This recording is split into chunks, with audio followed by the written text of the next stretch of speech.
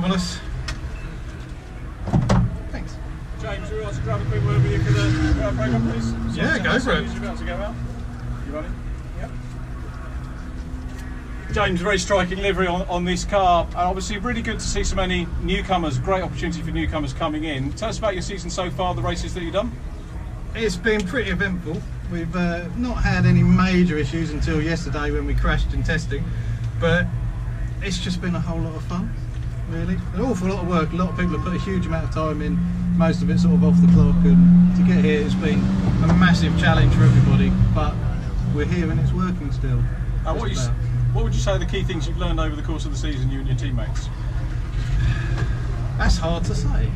There's certainly an element of reliability. You're pushing the cars way beyond what we normally see, and there's things wearing out that we wouldn't normally change on a road car, you know, on an annual basis. Right. But it's certainly been, the whole thing's been a massive learning curve. But you know, we're nearly at the top of the curve now. Hopefully. That's great to see. Wish you all the very best for your last race of the season here at Brands. Thank you very much.